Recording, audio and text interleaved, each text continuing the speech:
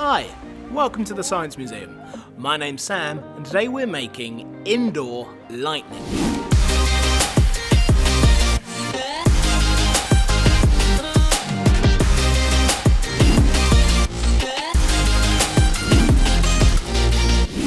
Now we're going to be using a Tesla coil, which was invented by Nikola Tesla.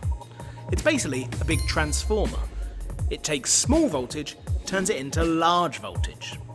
Now voltage is just the amount of push electrons have. A low voltage is a light push, a high voltage is a large push. The voltage in your power sockets at home is 230 volts.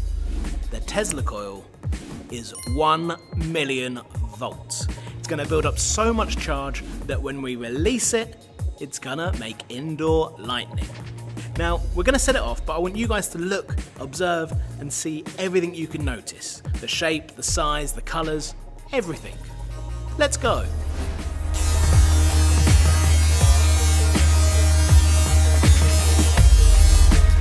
Wow, that was impressive. Let's have another look in slow motion.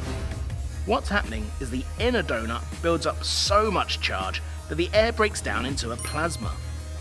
There's so much energy in the plasma that the electrons are free to move around. So plasmas can conduct electricity like a metal. The electrons jump from the outer ring to the inner ring, and we get a spark or lightning bolt. That's what electric current is. It's a flow of charge.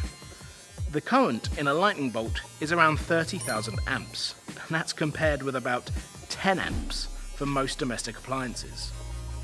The lightning is really hot. It's hotter than the surface of the sun. So the next time you see lightning, think about the awesome power it has. See you soon.